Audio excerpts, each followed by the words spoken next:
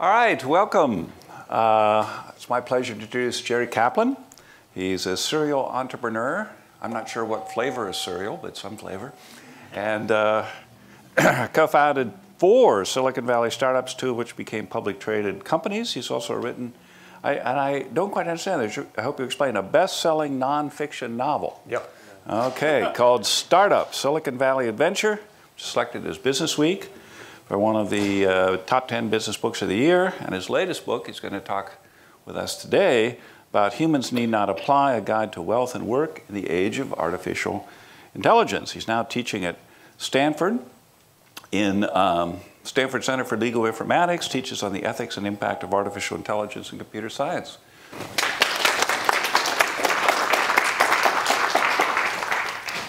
Okay, just so I can calibrate to the audience, how many people here are engineers? Can you raise your hands? Excellent. Okay, and how many people on the live stream? They can't see me either, I discovered. They just see the slides. So the fact that I'm standing here buck naked is invisible to all of those people. See what you missed? They're the lucky ones that didn't come. Okay, I'm going to talk today about artificial intelligence. How many of you do work that is in or related to the field of artificial intelligence? Excellent. I hope that I'm going to give you a new way to think about that. Now, the common wisdom about artificial intelligence is that we're building increasingly intelligent machines that are ultimately going to surpass human capabilities. They're going to steal our jobs and possibly even escape human control and take over the world. Well, I'm going to present the case today that this standard narrative is both misguided and it's counterproductive. I think that a more appropriate framing of the field, which is actually better supported by historical events and current events, is that artificial intelligence is simply a natural extension of long-standing efforts to automate tasks. And that this dates back to the start of the Industrial Revolution. And then I'm going to talk about the consequences of thinking of the field in this different way rather than the way that it's typically done. So let me start with this. What is artificial intelligence really? Can machines really think? Now I want to tell you something. After a lifetime of work in this field and a great deal of reflection on this question, my reluctant and disappointing answer is very simple. The answer is no. Or at least I agree with Alan Turing in his conclusion of his 1950 paper where he proposed the Turing test. He didn't call it the Turing test. You guys, how many people, everybody's familiar with the Turing test? Great. By the way, if you read the paper, it isn't what the public thinks the Turing test really is. A test of intelligence. Not what he says, that's not what it's about. What he said was, I believe the question, can machines think, to be too meaningless to deserve discussion. That's actually what he said in the paper. Now, at best, I think they don't think the way people think, and it's a little more than an analogy to say that they really think at all. Because machines are not people, and there's simply no persuasive evidence that machines are on a path to becoming generally intelligent, sentient beings, despite what everybody sees in the movies. Now, you might say, here's my straw engineer, but wait a minute. Can't they solve all sorts of complex reasoning and perception problems? My answer is sure. They can perform tasks that humans use intelligence to solve. But that doesn't mean that the machines themselves are intelligent. It only means that a lot of tasks that we thought required general intelligence are really subject to solution by other more mechanical means. Now, there's an old joke in AI. I'd like to know how many of you have heard this, that once the problem is solved, it's no longer considered AI. Okay, remember that? Personally, I no longer think that's a joke. And I'm going to take a look at some of the signature accomplishments of artificial intelligence from this new and different perspective. So let's start with chess. For decades, the archetypal test of coming of age of artificial intelligence was whether a machine could ever beat the world's chess champion. Now, many of you may not have been engineers at that time, but I lived through this. For a long time, chess was considered the quintessential demonstration of human intelligence. Surely, people thought, when a computer could beat the world's champion at chess, artificial intelligence had arrived. It was the singularity. Well, it happened in 1997 when IBM's Deep Blue beat the then world champion Garry Kasparov, and all kinds of ink was spilled in the media. They did have ink back then, lamenting the arrival of super intelligent machines. And there was all kinds of hand-wringing over what this accomplishment meant for the future of humankind. But the truth is it meant nothing other than that you could do a lot of clever programming and use the increased speed of computers to play chess. That's all it meant. Now, the techniques that were used certainly have application to other classes of problems, but it hardly proved to be the harbinger of the robot apocalypse that everybody had expected. So people said, okay, the world didn't end that day. Well, how about this other date? I said, computers can play chess. That's a limited, well-defined domain, but they'll never be able to drive a car. Okay, that requires a broad understanding of the real world, the ability to make split-second judgments in chaotic circumstances, and it requires common sense. Well, as you know, this bulwark of human supremacy was breached in 2004, notably in 2004 with the DARPA Grand Challenge that Sebastian Thrun, you guys probably know Sebastian, was in charge of that project. But our self-driving cars do just that. They drive cars. They don't build houses. They don't cook meals. They don't make beds. They drive cars. So now we speak of autonomous vehicles, but here's the problem. What that means to an engineer is very different than what it means to the general public. These are two different things. The public discourse is dangerously disconnected from the academic or technical discourse. To an engineer, it means that data from sensors can be synthesized and analyzed to formulate control instructions that are sent to effectors like brakes and steering. But to your mother, to the general public, it means that the car is looking around, that it's figuring out what it's seeing, it's understanding, and then it's deciding what it's going to do next. Now, these two descriptions are fundamentally different. You guys know, anybody here know Brad Templeton? No? Okay, he worked here on the Google car project. He's at Singularity University, so he had a great quote. He said, "Your car will truly be autonomous when you instruct it to take you to the office, but it decides to go to the beach instead." Okay, so computers can play chess and computers can drive cars, but they moved the goalpost again. They could never play Jeopardy. That requires too much world knowledge, understanding metaphors, and clever wordplay. Well, thanks again to the ingenious people at IBM, this hurdle has also been cleared, as you know. IBM's Watson system beat Ken Jennings, the world's champion. That was 2011. Now, what is Watson? The reality is, it's a collection of facts and figures that are encoded into cleverly organized modules that can quickly and accurately answer various types of common Jeopardy questions. Watson's main advantage, most people don't know, was that it could ring in before the other contestants when it thought it had a high probability of a correct answer. Don't fight with a machine that can hit a button in a millisecond. Now, it's a remarkable and very sophisticated knowledge base retrieval and inference system. And it was honed, at least at that time, to a very particular problem set. Now they're trying to apply it to other problem sets. But I'm going to take a little aside in my talk and rant here for a minute. There's some issues that Watson, as it was presented, raises that really disturb me. More than you may think, Watson's Jeopardy victory was something of a magic show. And in my opinion, there's way too much of this sort of gratuitous anthropomorphism in artificial intelligence.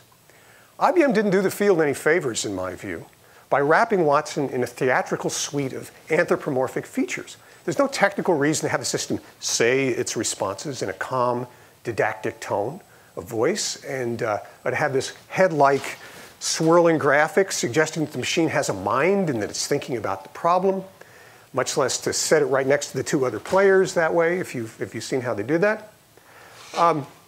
These are really incidental adornments to what is otherwise a tremendous technical achievement. But without a deep understanding of how these systems work, and with humans as the only available exemplars with which to interpret the results, the temptation for the average person To view these systems as human-like is absolutely irresistible, but they're not. Robots don't have independent goals and desires. A robot that's designed to wash and fold laundry may be plenty sophisticated. It might learn not to put the laundry away when you're sleeping, or determine how you like your shirts folded. It can be very sophisticated, but it isn't going to wake up one day and say, oh my God, what a fool I've been. I really want to play the great concert halls of Vienna. Not going to happen. So just as we can teach bears to ride bikes, and we can teach chimps to use sign language, we can build machines that perform tasks somewhat the way people do, and we can even simulate human emotions. We can make them say ouch when you pinch them, or wag their tails when you pet them. But there's simply no compelling reason to believe that this bears any meaningful relation to human behavior or experience. Machines aren't people, even if we build them to talk and to walk and to chew gum like we do. Okay, let me get back, end of rant. Let me get back to my examples. Who's doing machine learning here? Maya is, okay, good. So maybe Watson isn't the Holy Grail, but what about machine learning systems? Aren't they more like human intelligence? The answer is not really. In reality, the use of these anthropomorphic terms like deep learning and neural networks is really little more than an analogy. In the same sense that like airplane wings were inspired by birds. Consider how machines and people learn. You can teach a computer to recognize cats, by showing it 1 million images, as Andrew Ng did. You guys know Andrew? Good, okay. I gave him this talk, by the way. I don't know how happy he was to hear my point of view. You can do this by showing a machine 1 million images of cats, or you can simply point one out to a 3-year-old and get the same job done. That's a cat. And now they know what a cat is. Obviously, humans and machines do not learn the same way. Let me give you another example. Anybody here working on machine translation? Nobody. Oh my God, okay. Tremendous strides have been made in this field, as you probably know, in the past few years, mainly by applying statistical machine learning techniques to very large bodies of concorded texts. But how do people perform this difficult task? They learn 2 or more languages, along with the respective cultures and conventions, and then they read some text in one language, they understand what it says, and then they render the meaning as closely as they can in the other language. But machine translation, as successful as it is today, bears almost no relationship to the human translation process. It simply means there's another way to approximate the same results using a machine. Well, now we carry around a smartphone. It's sort of reminiscent of the capabilities of the computer on the Star Trek's Enterprise, or maybe even the HAL 9000, hopefully minus the homicidal intent. What is it? Google, what was the term? Hey, Google Voice? Okay, Google. Okay, Google. Okay, Google. Sorry. Okay, Google. You can talk to your phone, and it talks back.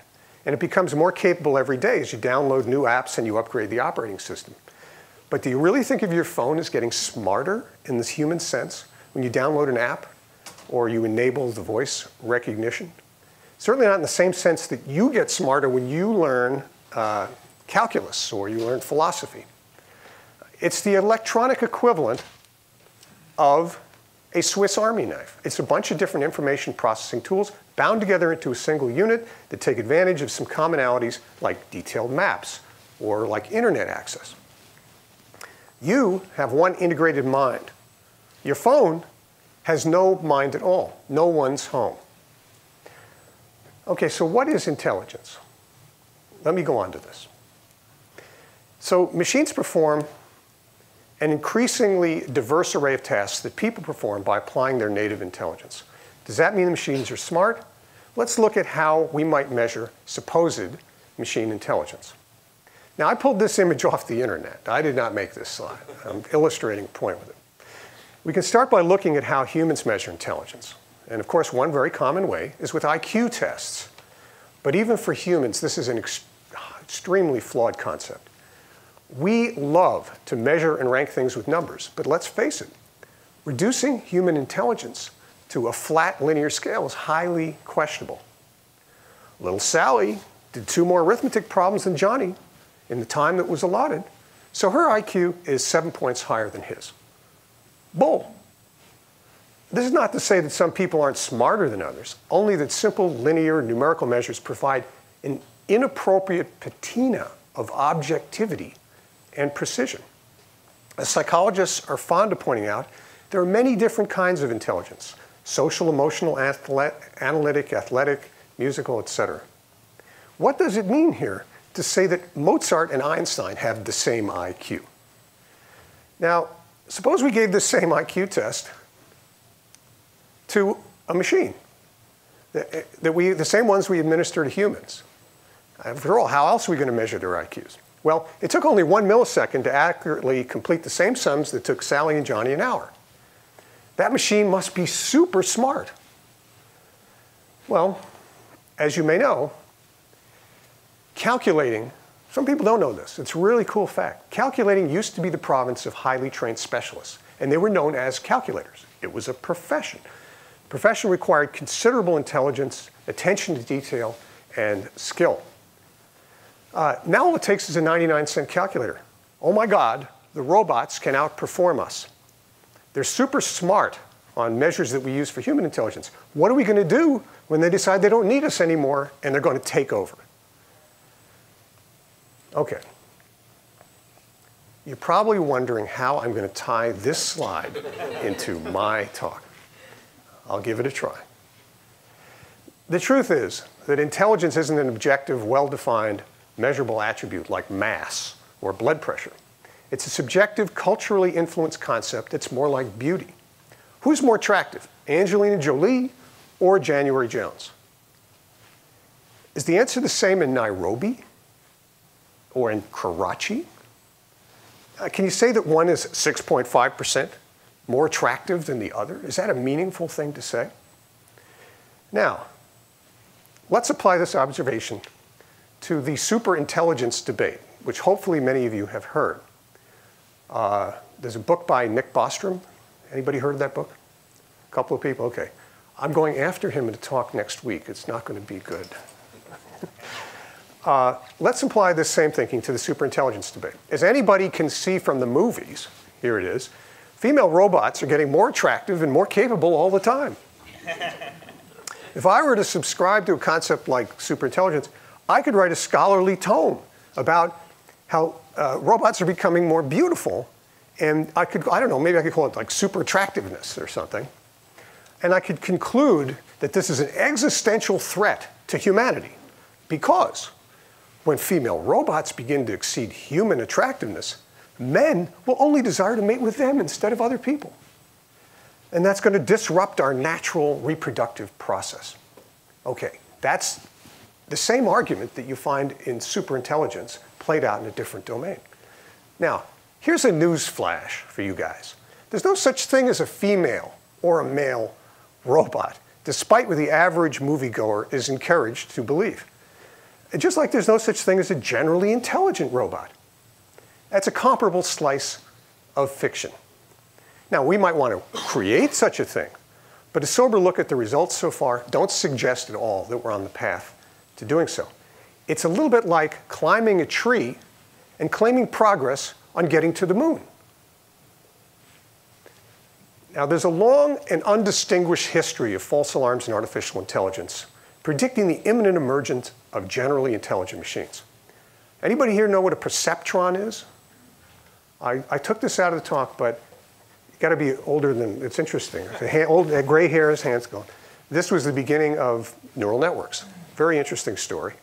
But remember perceptrons? You guys may not have heard of symbolic systems, general problem solvers, connection machines. Anybody remember the connection machine was going to take over the world? Scripts, frames, expert systems, Who lived through that debacle? I did. I was in one of those companies. Case-based reasoning, Doug Lennett's work at Psych, you guys heard of that? The 5th generation computers and Lisp machines, they were going to take over the world. Luckily, most of these have been forgotten. So, are the robots taking over? Well, by the superintelligence logic, the machines took over a long time ago, whether they were smart or not.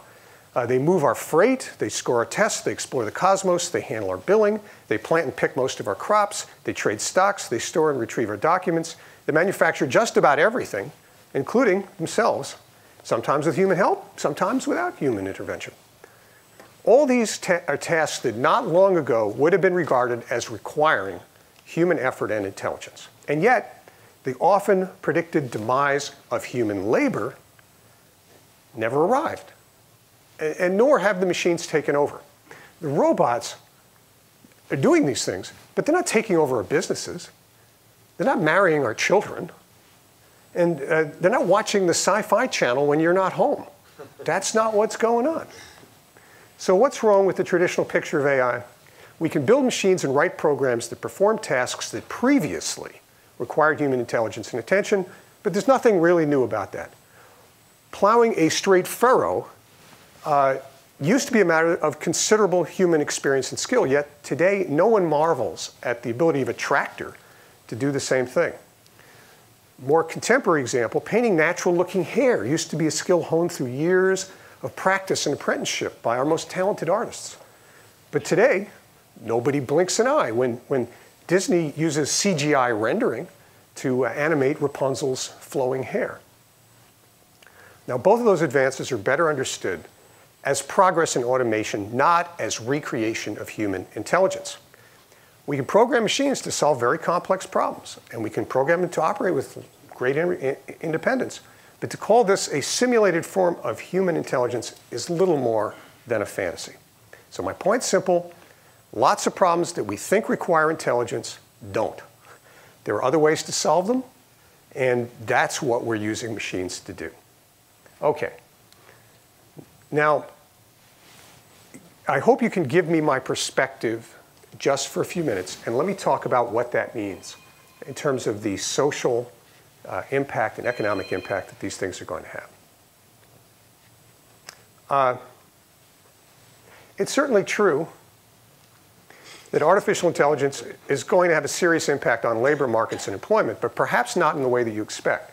If you think of machines as becoming ever more intelligent and threatening our livelihoods, the obvious solution is to prevent them from getting smarter, to lock our doors and arm ourselves with tasers. And you see stuff like this even among AI community. You know, we got to stop this research. This is dangerous. These things are going to get loose. Well, I got news for you. The robots are coming. But they aren't exactly coming for our jobs. Machines and computers actually don't perform jobs. This is misunderstood. What they do is they automate tasks. Except in the most extreme cases, you don't roll in a robot and show an employee here to the door. Instead, the new technology hollows out and changes the jobs that people perform. Now, even experts spend most of their time doing mundane, repetitive tasks, like reviewing lab test results or drafting contracts or writing press releases, filling out paperwork, forms, and things like that. On the blue-collar side, you've got lots of workers who drive cars, load trucks, pack boxes, take blood samples, fight fires, deliver mail, direct traffic. And many of those intellectual and physical tasks require straightforward logic or simple hand-eye coordination. And the new technologies, mainly driven by advances in AI, it's a different talk, are poised to automate a lot of these kinds of tasks. Now, if your job involves a narrow, well-defined set of duties, as many do, then indeed your employment is at risk. If you have a broader set of responsibilities, or if your job requires some kind of human touch, such as expressing sympathy or providing companionship, I don't think that you really have much to worry about. Check out this comparison of bricklayers lay bricks. That's what they do. You can build a machine and lay bricks. Licensed practical nurses, I got this off an official list of their duties. Ensuring patients and their families understand release instructions. Providing emotional support. Most jobs require a mix of general capabilities and specific skills. And as the machines can perform more routine activities, the plain fact is that fewer people are needed to get those particular jobs done. So one person's productivity enhancing tool is another's pink slip, or more likely, a job opening that doesn't need to get filled. There's this big false debate between whether we're making people more productive or whether we're putting people out of work. These are potential future headlines that capture that. New York Times, they might say, robots steal jobs at record pace. And the Wall Street Journal might look at the same data and say, profits rise as worker productivity soars. Okay, now, economists call this process of the hollowing out of these jobs and changing the jobs structural unemployment. Automation, whether it's driven by artificial intelligence or not, changes the skills that are necessary to perform the work. You know, if the oncologist no longer needs to read MRIs, or the accountant operates a computer program instead of doing their calculations, which they used to do by hand, you have different aptitudes, different talents, and different training that might be required. So this is what they call structural or technical unemployment. It's the mismatch of skills that are needed by employers to the actual skills of the workforce. So the more pressing problem posed by artificial intelligence for workers is not so much a lack of jobs, but the way new technology transforms the nature of work and therefore the training that's required to perform those jobs. Now, it's helpful to look at this problem dynamically. Historically, as automation has eliminated the need for workers, the resulting increase in wealth has eventually generated all kinds of new jobs to take up the slack. And I see no reason why this won't continue. But the key word there is eventually. Let me give you some data. It's very helpful to look at this dynamically. 200 years ago, more than 90% of the US population worked in agriculture. Basically, almost all anybody ever did was grow and prepare food. The stuff you see on Downton Abbey, that was a tiny little sliver of the population. Today, less than 2% of the population is required to feed everybody. Oh my God, is everybody out of work? Of course not. But we've had plenty of time to adapt. And as our standard of living has relentlessly increased, which I'm going to get to in a minute, new opportunities have always arisen for people to fill the ever-expanding expectations of our ever richer society. Now, try to this on for size. Imagine you were a person, or an average person in the 1800s, we time traveled them to today. They would think we'd all gone nuts. Why not work a few hours a week, buy a sack of potatoes and a jug of wine, build a shack in the woods, dig a hole for an outhouse, and live a life of leisure? That's what they would think. So, somehow, however, our rising expectations seem to magically keep pace with our wealth. So you might say, well, okay, what's going to happen next? What are these jobs tomorrow? Now, contrary to what you might think about the end of work or robots doing everybody's jobs, it turns out that there are many, many current and going to be a lot more future jobs that simply can't be automated. They inherently involve a personal touch or a demonstration of skill or person-to-person interaction. I don't see why we can't become a society of competitive gamers, of artisans, of personal shoppers, of flower arrangers, of tennis pros, of party planners, and no doubt a lot of other things that don't exist yet at all. I mean, nobody wants to go to a robotic undertaker who says, "I am so sorry for your loss." It doesn't work. So who's going to do the real work, you might ask?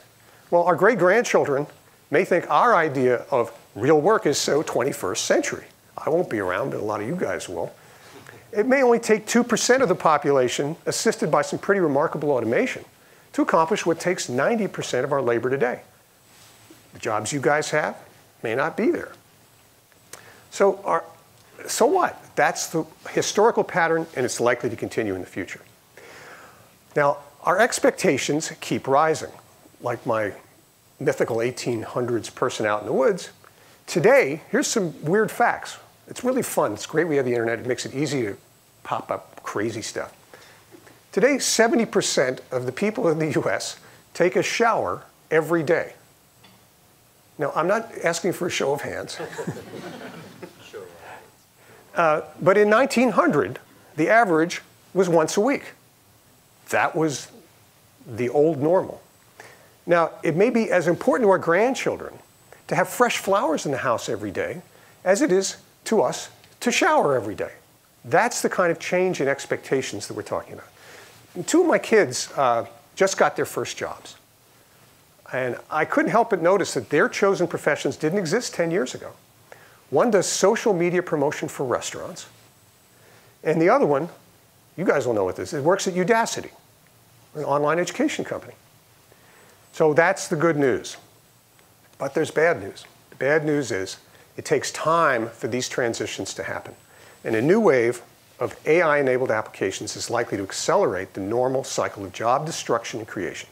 So we have to find new ways to retrain displaced workers. And we don't have the right mechanisms to do that today. So I've written a book. So in the book, I talk about what kinds of things we need to do. Well, one of them is the idea, I just call it a job mortgage. It's not new to me. There's been a history of talking about this, but I framed it a little bit differently. Basically, people should be able to learn new skills by borrowing against their future earnings capacity. Today, vocational training in the US is really messed up. This is all in the book. Mainly because the government is the lender of first resort for the student loans, and the skills that people learn are disconnected from the immediate needs of the marketplace. So we're not investing in education. We're handing out money to people to learn things that won't help them to pay that money back. If you can't get a job, too bad. Your student loan is still due. We need to fix that. We need to create new financial instruments that tie the deployment of capital to the return on investment, just as we do with home mortgages. And the history of that is also in the book. Very interesting. That was created, and it doubled home ownership in the US by creating special kinds of financial instruments. We can use the discipline of the marketplace to help us productively repurpose displaced workers. And that not only benefits the ones who find their skills obsoleted, like you programmers, but society in general. It's good for us. Now, finally, there's one more dark cloud related to advances in artificial intelligence. While it's true that automation makes society richer, there are very serious questions about whose pockets are going to be filled by that increased wealth. Now, those of us in high tech, tend to believe we're developing dazzling technologies for a needy and grateful world. And indeed, we've made tremendous progress on raising the standard of living for the very poorest of the poor around the world. But for the developed world, the news is not so good. Many of you may know that up until around 1970, on and off, we found ways to distribute at least some of these economic benefits of increased productivity broadly across society. And this supported the rise of this mythical middle class. But it doesn't take much to see, and economists are lamenting the fact that those days are over. As economists know, automation is the substitution of capital for labor. And I'm here to tell you, Karl Marx was right. He was an economist. The struggle between capital and labor is a losing proposition for the workers. What that means is that the benefits of automation naturally accrue to those who can invest in new systems. And why not? People aren't really working any harder than they used to, and frankly, we're not really smarter than people used to be. In fact, interesting fact is that working hours have actually decreased on average, slowly but pretty consistently over the last 100 years. It used to be normal to work an 80-hour week in the early 1800s. The reason we can do more with less is that the business owners invest some of their capital into the process and productivity improvements, and it makes sense under our economic system that they get the rewards. So what has all this got to do with AI? Is Hal Varian on there? No. This is some of your greatest hits, all your friends. The technologies that are on the drawing boards and are in the labs here at Google are quickening the hearts of entrepreneurs and investors and business owners everywhere. And because they're the ones that stand to benefit. While they're able to export more and more risks to the rest of society, and workers become less secure, wages stagnate, pension funds go bust. We're raising a generation of contractors for the gig economy whose variable working hours and health benefits are their problem. We need to fix that. Now, some people, if you're following the latest political debates, if you've watched any of the Republican debates, horrifies me. people have the mistaken impression that the free market is going to address these problems if only we can get the government out of the way. I'm here to tell you our economy is hardly an example of unfettered capitalism. And believe me, I've been a beneficiary of that. The fact is there are all sorts of rules and policies that drive where the capital goes, how it's deployed, who gets the returns. It's out of whack. And the problem is that our economic and regulatory policies have become decoupled from our social goals. And we have to fix that. But how do we do that? Okay. Now, as with the labor markets, it's helpful to look at this problem dynamically. If you just look at it today, you think, well, we got to raise taxes, take the money away from the rich people, give it to poor people. That's not necessarily the case. The good news is that the economy isn't static. It actually doubles, the GNP doubles, every 40 years, and it's done that pretty reliably since the start of the Industrial Revolution in the 1700s. Here's some more weird facts from the internet.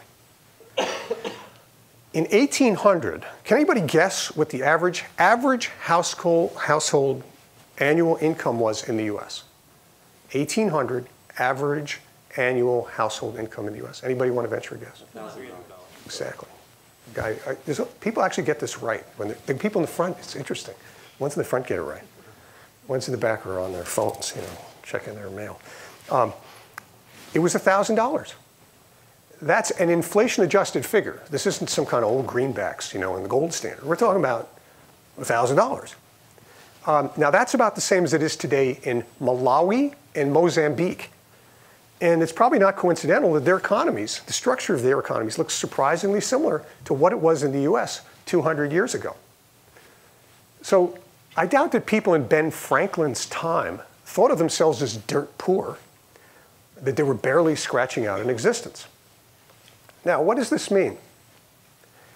That 40 years from now, most likely there will literally be twice as much wealth to go around. And the challenge for us is to implement policies that are going to encourage that wealth to be more broadly distributed. We don't have to steal from the rich and give to the poor.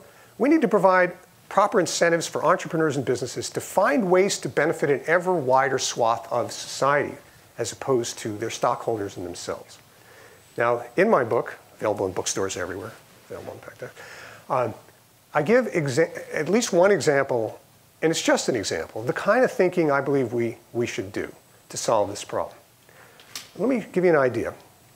I suggest that we make corporate taxes progressive, based on how broadly distributed a company's equity is.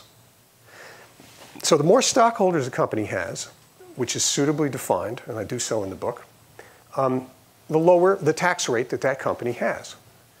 Microsoft, you may not know, has one of the most broadly distributed stockholder bases in the world. Bechtel, anybody know Bechtel? Heard of Bechtel? Okay. I think it's still owned by one family. It's a couple of people. It's a huge corporation.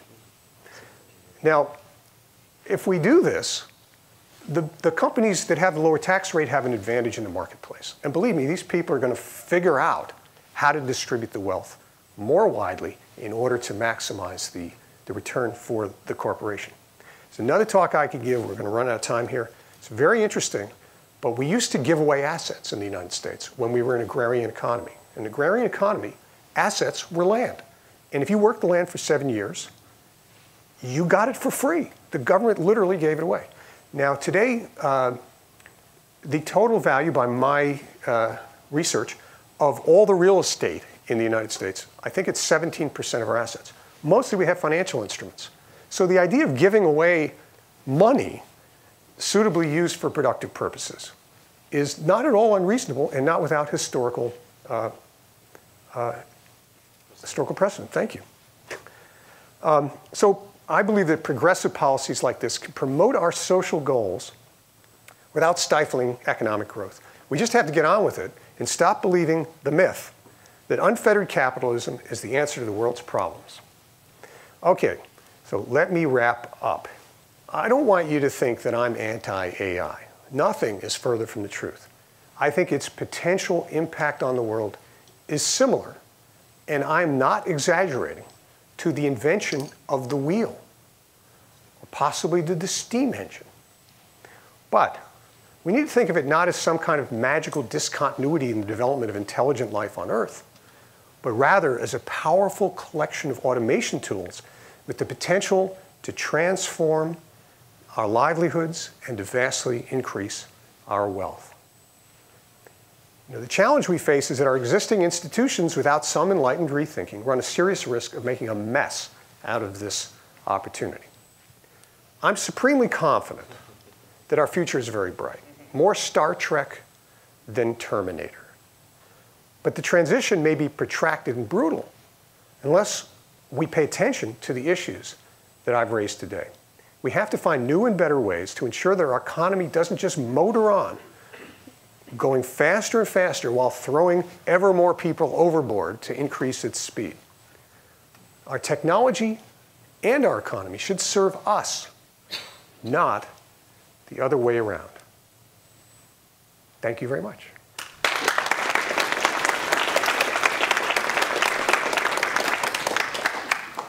Okay, well, thank you very much for that talk. I have to say, I agreed with almost everything you said. Oh, no. I'm not sure I'm such a good discussant. Maybe let's take a question or two from the audience. Hi. You mentioned job mortgages, and the first thing that comes to my mind is indentured servitude when I think of that. So, like, how do you draw the line, necessarily between the two? Well, the word mortgage, a little known fact, comes from the French. It means pay until death. Mortgage, that's what it means. Serious about that. The answer, of course, is you take out a loan, you have to pay it back. If we simply tie the loan to your future income so that we limit it, and there is a lot of activity going on for student loans today. The US government has a bunch of programs where you can defer payments, it depends on how much you make. Then I think we can do it without it becoming indentured servitude as such. It's just better than what we've got, which is you work and you got to pay the man regardless of whether you have the income to do it. They did do something like this at Yale 20 or 25 years ago, where you could take out a loan and pay back in equity. So I would pay back 5% of my adjusted gross income, or you could take it out the loan and pay back a fixed amount. So you got a debt or equity choice. Trouble is, there was a serious adverse selection problem that all the people that are going to high-income jobs took the debt contract, and all the people that were going into, let's say, humanities or less well-paying tasks took the equity. So they were certainly sharp enough to recognize the difference. So it is a little tricky when you design these financial contracts. And for some reason, we made the student loans non-dischargeable in bankruptcy. Correct. For the same sort of reason, because the smart thing to do would be to graduate, immediately go bankrupt because you have no income. Then you remove that obligation and then go out and get a job. So it's tricky because people are responding to the incentives you set in terms of the financial contract. I agree with that. The thing to bear in mind, though, is I think these are all solvable problems. Yeah. They're just issues that need to be addressed in some way. Mortgages, as you probably know, are non-recourse loans, and that was the key. It was tied to the property. Now, somebody who's going to loan you the money for your house, now they care about what that house is worth.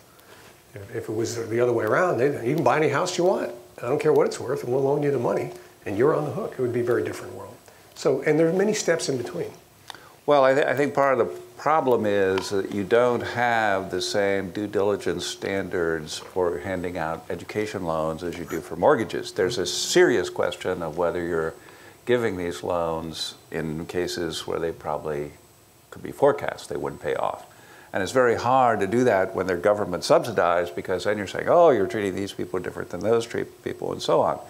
There was actually just a piece in the either the Wall Street Journal or the New York Times in the last week about that exact topic, that maybe we should use more diligence in awarding the student loans in the first place. And of course, that's the way it used to be. When I was in college, I got loans from the university, but the university knew I was a pretty good bet. Other questions? Here, over here. All right, thanks for coming. You were pointing the finger at the general public for not understanding the limitations of artificial intelligence, but I'm not so sure it's just the general public. I think this idea might be unwelcome even among people who work in software development or work in artificial intelligence. My question for you is, how unpopular is this a message even for people who work in artificial intelligence? Well, I'm not sure. I mean, I've only given talk or versions of this a few times. And usually what happened up at Google in Kirkland, you know, I had about a third of the audience going, yeah, that's right, you know, you know, this guy's Donald Trump, he's telling the truth, you know. And, you know, other people are just kind of, well, you know. If somebody comes in and says, you are working on the most important thing in the world, this is the future of evolution.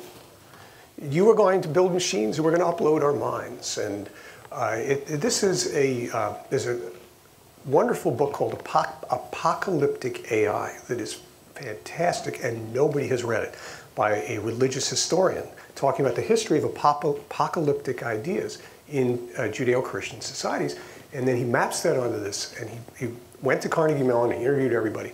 And I mean, I'm arguing against the soothsayer who promises eternal life and salvation. I'm not expecting you to get very far by saying, that's nonsense, you're going to die. But I think that a sensible person, particularly those working in the field, they look at what you're doing. Think about what you're doing. And do you really feel, just because there's some guy telling you, you know, this is the most important thing since sliced bread, that, you know, do you believe that? Or is it just dressing up? And I think it's just dressing up. If they hadn't called it, I had to take this out of the talk. The term artificial intelligence is what caused the problem. It started in 1958 by John McCarthy. Any of you guys know John McCarthy? Know who he is, at least? Mm-hmm. Okay. Yeah. I did that at Stanford. Only like a third of the graduate students in computer science knew who John McCarthy was. Now, John McCarthy invented the term, and he did it as a reaction against Norbert Wiener, who had cybernetics. And he didn't want to be known as cybernetics, so he came up with the term. Now, John was an interesting guy. He's a mathematician. But he had the greatest inadvertent marketing coup in history by coming up with that term. It has driven all of this media and all of this. If he just called it logic programming, which is what he meant by it, by the way, back then, which has been discredited as a basis for artificial intelligence, you know, we wouldn't be in this room today, and I wouldn't be spending my time trying to promote these ideas. So one thing you said that I thought was very important is this distinction between jobs and tasks. And as you know, from the Department of Labor, there is this massive listing of job titles and tasks. I think your nurse's example is taken from there. You can look this up online. And so people have gone through this, and people at Oxford, and actually McKinsey is going through it now, and trying to identify which tasks are automatable. Now, what happens, of course, if you're in a job where there are only a few automatable tasks, that's great for you because the automation complements your services. You can do more of these other things and less of these tedious, unpleasant tasks. On the other hand, if you're in a job where almost all your tasks in that job are automatable, like the bricklayer example, in fact, then, of course, you're not in such good shape. So the challenge is to look both at the fraction of tasks or the number of tasks in your job description that are automatable, and that's going to give you a clue of whether the technology is going to function as a complement to your job or as a substitute for it. So McKinsey's working on this, and it'll be out in a few weeks. Yeah, the McKinsey report sounds like it's going to be great. I've seen some summaries of it. The Fran Osborne study from Oxford is terribly flawed. I actually had dinner with them 2 weeks ago. I looked at it. It seemed to me it was their methodology wasn't very clearly described, and I think the McKinsey guys, I'm urging them to make their work reproducible so that you could, you know, there could be other opinions offered on what tasks are really automatable. But a great example of how science doesn't proceed scientifically, or this debate doesn't, the Oxford study by Fran Osborne had a number in it, in the title. It said 47% of jobs will be automatable in the next 20 years. Right. You know, maybe they're right or wrong. That got it total play from Oxford. So it's I mean, I have to agree with Hal completely on this. It's about task automation. Now, there are two things that have happened in AI. I'm not going to spend a lot of time on this.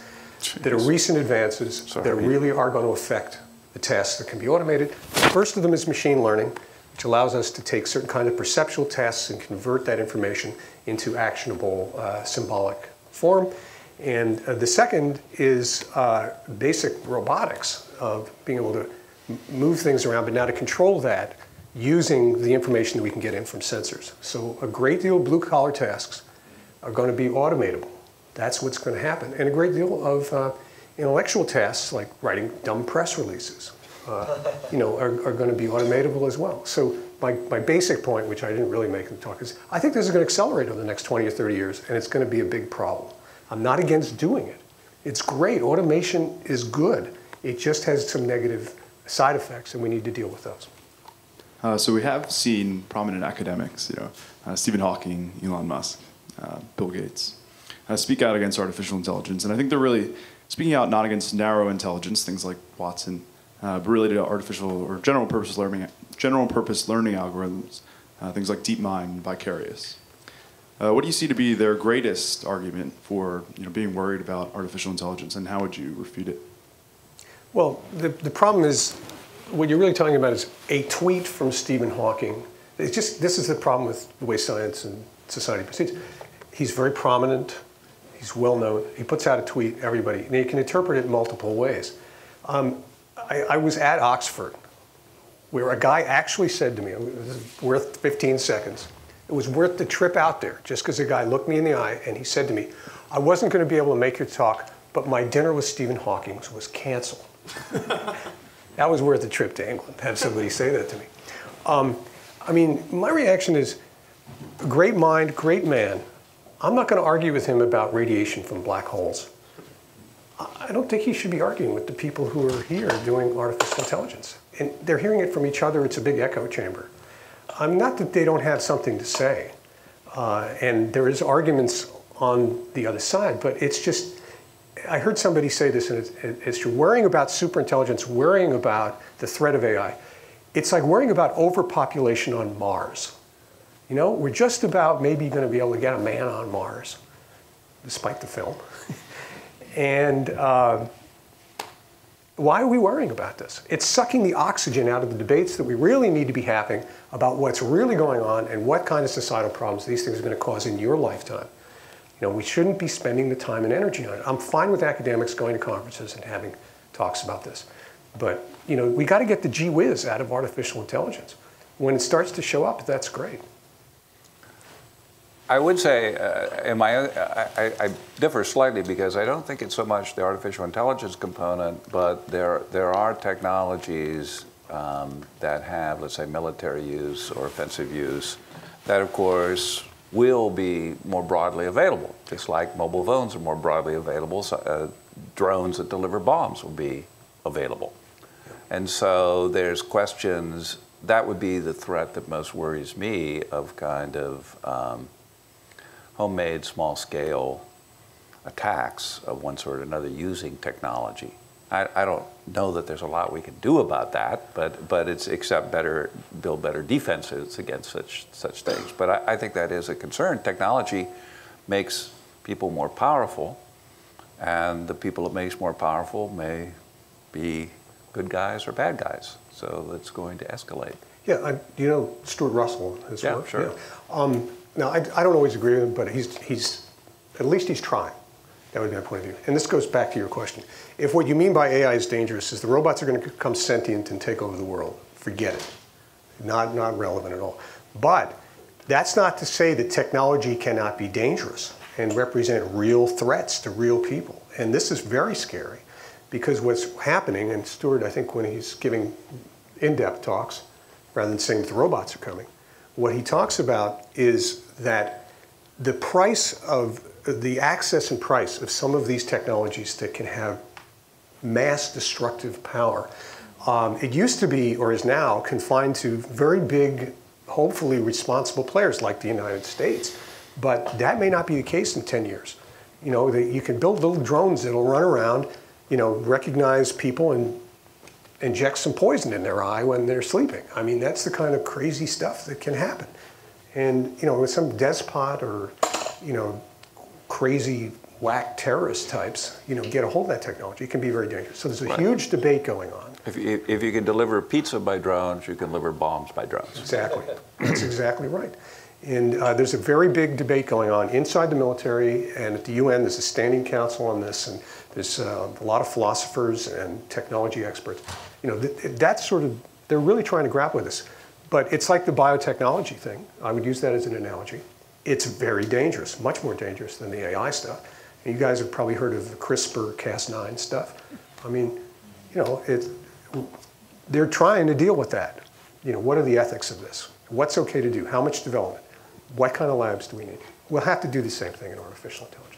So I guess the first thing is that I never really understood why people always treat technological advancement that improves productivity as something that threatens jobs, because if someone can produce more of something in the same time, it basically could also mean that we can all have more of that same thing and everybody would be better off, right?